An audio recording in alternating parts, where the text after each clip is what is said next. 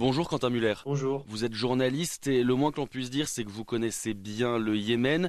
Alors la trêve entre les rebelles et le gouvernement a expiré. On ne sait pas encore si elle sera renouvelée. Concrètement, on en est où aujourd'hui sur le terrain Qu'est-ce qu'on sait? Pour l'instant, il y a encore des négociations. La trêve vient de prendre fin, il y a encore des négociations entre les rebelles houthis et le gouvernement yéménite internationalement reconnu et la coalition. Donc on ne sait toujours pas si la trêve va être de nouveau renouvelée. Ce qu'on sait par ailleurs, quand même, c'est que sur le terrain, cette trêve, et spécialement ces 2 derniers mois, n'a pas été réellement respectée majoritairement par les rebelles houthis. Des deux côtés, hein, mais majoritairement par les rebelles, parce que dans un premier temps, les rebelles n'ont toujours pas donné ce qu'ils devaient donner à la coalition au gouvernement, c'est-à-dire réouvrir les routes de Thèse pour rejoindre le nord de Sanaa. Donc les civils sont toujours piégés dans cette ville un peu en siège où il faut contourner des checkpoints et il faut prendre des routes qui sont impraticables et qui sont très dangereuses et qui prennent un temps fou pour rejoindre le nord ou pour du nord rejoindre le sud. Donc ça, c'était une des demandes du gouvernement et de la coalition qui n'a pas été, toujours pas été accordée par les Houthis. Et deuxièmement, il y a aussi d'autres accords comme le paiement des fonctionnaires dans les zones qui sont administrées par les Houthis. Ça, c'est toujours pas le cas. Et donc, en échange, le gouvernement et la coalition ont ouvert l'aéroport de Sanaa. Donc, il y a aujourd'hui plusieurs vols qui sont opérés par semaine entre Amman, la Jordanie et Sanaa. Avant, l'aéroport était fermé, donc ce qui fait que les civils peuvent sortir des zones administrées par les Houthis sans passer par ces routes interminables. Donc ça, c'était une des demandes des Houthis. Et en plus, la coalition a accepté que les Houthis délivrent leur propre passeport, leur propre visa.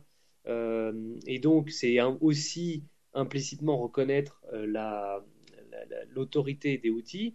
Et ça, la coalition ne le voulait pas, mais finalement, on l'a accepté. Et en échange, voilà, on s'aperçoit que les Houthis n'ont pas donné des gages au gouvernement et à la coalition, alors que très clairement l'Arabie saoudite en premier lieu, parce que c'est l'Arabie saoudite qui pousse quand même avec les Nations unies pour cette paix, ont donné aux rebelles quand même des choses. Il y a aussi l'embargo maritime qui a été partiellement levé, donc ça c'est quand même une grande avancée. Mhm. Donc, et alors sur le terrain, puisque moi j'étais au Yémen il y a encore 2 semaines là. Donc je me suis rendu sur une zone de front à Marib, qui est la ville en siège, la dernière ville tenue par le gouvernement dans le nord du pays. Eh bien, il y a toujours des combats, hein, et les combats, c'est quasi toutes les semaines. C'est-à-dire qu'il y a des tirs de mortier, de snipers qui font des victimes. J'ai notamment vu un soldat qui était alité, il avait pris un tir de sniper dans la nuque, et ben, il sera paralysé à vie. Et on est pourtant en période de trêve. Donc, on voit bien que la trêve n'est pas respectée principalement par les rebelles et pas qu'à Marib, puisqu'il y a eu aussi, quand j'y étais au Yémen, il y a eu des attaques à Taez, il y a eu des attaques à Al-Daléa qui ont fait des victimes, notamment un général important à Al-Daléa. Donc on voit bien que finalement, et pour m'être entretenu avec des politiques yéménites qui font partie du gouvernement, la trêve ne bénéficie pas du tout au gouvernement yéménite. Au contraire, les Houthis en tirent un avantage certain. Et Mhm. on voit bien que cette trêve-là, elle est en fait voulue principalement par l'Arabie Saoudite et les Nations Unies. Mais de là à dire que l'absence de renouvellement d'une trêve ne changerait pas grand-chose sur le terrain, je pense peut-être même aux civils. Est-ce que malgré les combats qui continuaient, ont-ils peut-être pu respirer un peu plus pendant cette période de trêve? Alors c'est une bonne question, évidemment. Évidemment que du coup, les bombardements de la coalition ont cessé dans le nord. Donc il n'y a plus de bombardements de la coalition comme ça pouvait être le cas encore en début d'année. Et puis les Houthis ne lancent plus de missiles sur des zones civiles. Ça, c'est ce que je sais, c'est ce qu'on m'a dit. Et donc, forcément, ça a donné un peu de répit aux civils. Mais il ne faut pas oublier que les civils souffrent, par exemple, des mines antipersonnelles qui sont parfois déplacées. Là, il y a eu beaucoup de crues au Yémen, d'inondations. Et donc, ces crues ont déplacé les mines très très loin, à des kilomètres à la ronde. Et donc, les civils souffrent encore et toujours des mines antipersonnelles dans certaines régions du pays. Donc ça, ces mines-là ne connaissent pas la trêve.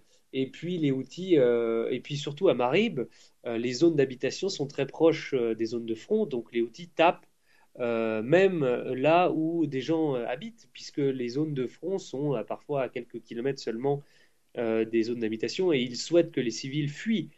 Donc il y a encore des civils qui sont victimes, malgré ces trêves-là, mais et évidemment, vous avez raison de le mentionner, il y a eu quand même une nette amélioration, une nette baisse de victimes depuis le début de cette trêve qui a commencé en avril.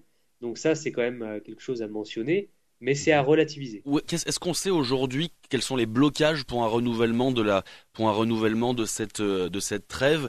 Peut-être que, comme vous le disiez, les Houthis n'ayant pas respecté ou pas totalement respecté cette trêve, le gouvernement ne veut plus la signer ou attend des engagements supplémentaires? Le gouvernement n'est pas du tout en position de demander des engagements de la part des Houthis, parce que le gouvernement est en grande position de faiblesse, même si le gouvernement a regagné des terrains, des territoires en fin d'année dernière.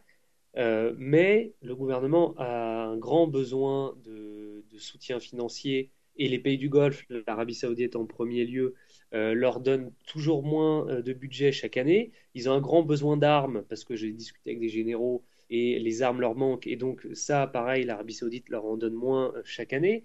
Donc le gouvernement n'est pas trop en position d'exiger. Par contre, il y a une pression qui est mise par les Nations Unies et par l'Arabie Saoudite pour que les Houthis donnent un peu plus de gages et finalement acceptent de respecter leurs engagements. Mais la position la plus, enfin le leader dans ces négociations, c'est les Houthis parce que eux, ils n'ont finalement aucun égard envers les populations civiles. Et si la guerre continue, c'est pas bien grave pour eux sur le terrain puisqu'ils ont pu rassembler leurs troupes et ils peuvent relancer des offensives. Donc c'est la pression, elle est autour des Nations Unies, de l'Arabie Saoudite. Et d'ailleurs, les Houthis, moi, de ce que je sais dans les négociations en ce moment, c'est que les Houthis en jouent. C'est qu'ils savent qu'ils ont le lead sur la négociation, que eux, s'ils ne prolongent pas la trêve, bah, c'est pas bien grave. Et que c'est pour ça qu'ils essayent d'ajouter des astérix, ils essayent d'ajouter encore des choses dans les négociations, d'obtenir encore plus du gouvernement yéménite et de la coalition parce qu'ils ont la main sur, ils ont la pression. En fait, c'est eux qui mettent la pression. Merci beaucoup, Quentin Muller, pour vos réponses. Merci à vous.